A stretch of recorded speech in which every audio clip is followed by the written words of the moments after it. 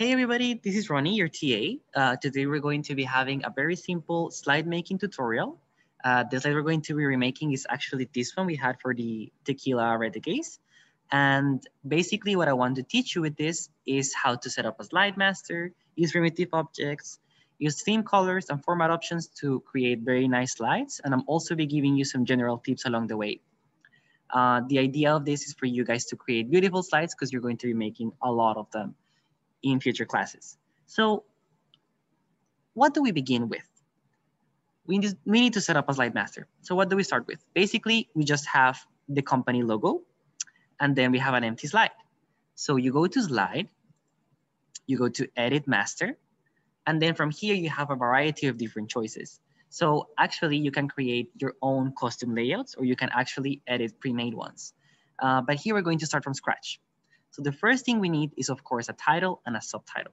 So if you go here to text, you will see that you can actually have a title placeholder and also a subtitle placeholder. So we're going to be having both of them. Just going to insert them a bit randomly first. And then for our presentation, we actually used Helvetica. So changing that now. It's important to note that whatever slides I create from now on will always be Helvetica. So that's really useful. I'm sure you guys have tried to get things aligned by eye, but it's way faster if you just select them both and then you just align. And then what else do we need? We need our logo. So we come here, the logo, of course, I hope you guys will just be able to find it online, preferably if it is in PNG format, that'll make it easier. We go back to the master, insert our pretty logo.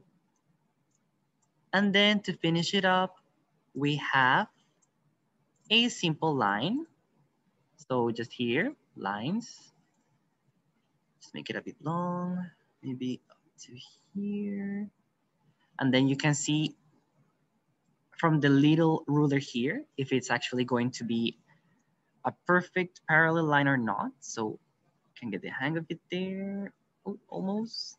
And okay, that's about right.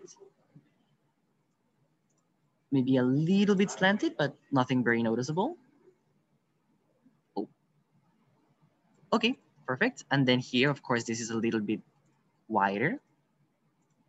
So in very general terms, this is a very rudimentary slide master, but you can see that it already looks actually quite nice and it is quite fast. You can see how fast we can actually already start moving on. And then the thing that I would like to show you is how to actually use these reusable models, these primitive objects. So many times I see that you guys have trouble when you need to put a lot of text into a slide. That is why we have different emphasis. So here, level 1 emphasis, level 2, and level 3. So something for us, before we even use these primitive objects, it would be useful to get the colors, the theme color of the company. To do this, I've actually pre-downloaded an eyedropper extension. I recommend you guys get it. It is available anywhere, it's free. So basically what you do, you can go back to the slide master. We have our little color picker. And you can see I have it here already downloaded. You can pick any color from any web page. In this case, we want this nice burgundy purple color. And once we have it, we get a hex code. So once you have this hex code, you can actually input this color anywhere.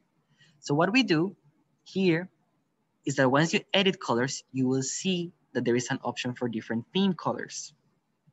What we can do here is that by me altering what the text and background will be, it'll change everything.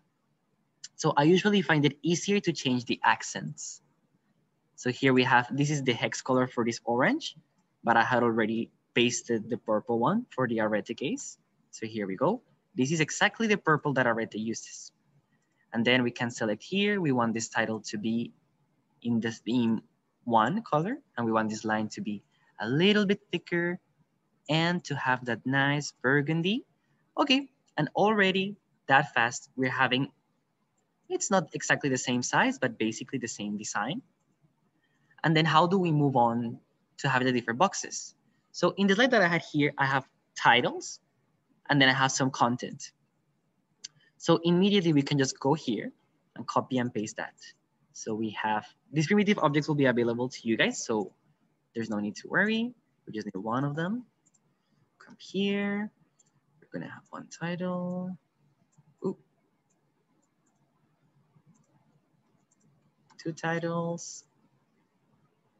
And then once again, it's just a matter of changing back to that nice theme color. It'll make it so fast. Oh, there's no need to have any background here, any border, I mean. Let's have some nice aligning at the top. And then the same thing for the boxes that are going to have the main information we're trying to describe here. So 2 of them. Luckily, Google Slides aligns them for them immediately. You can also just come here, go down. Okay, it's starting to look quite similar. I noticed that in mine, I made it a little bit thicker. So let's say that I make it up to this width, and I wanna make this the same width really fast. So a thing that many people ignore is this option here. If you click the 3 dots, you get format options. This is the most detailed way for you to edit any single thing you want to edit in Google Slides. You can rotate it, you can flip it, you have the exact number of pixels it has, and then you can even alter the text you have inside here. So let's say you wanted to not take up the first part in the top. You can actually change this. So that is something that many people don't know. I guess it'll be useful for you guys. So here, actually, how wide is this one? So what is the width? So we don't want the text fitting, we want the position, we want the size. It's exactly 3.03. Immediately, we can just go here and make this the same size.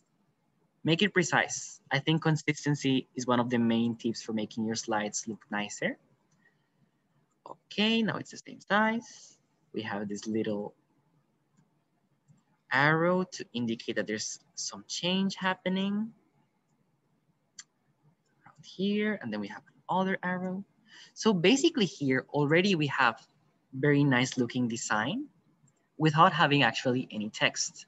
It is not exactly the same as it was here, but it is very similar, and you can see that it took me a very short amount of time.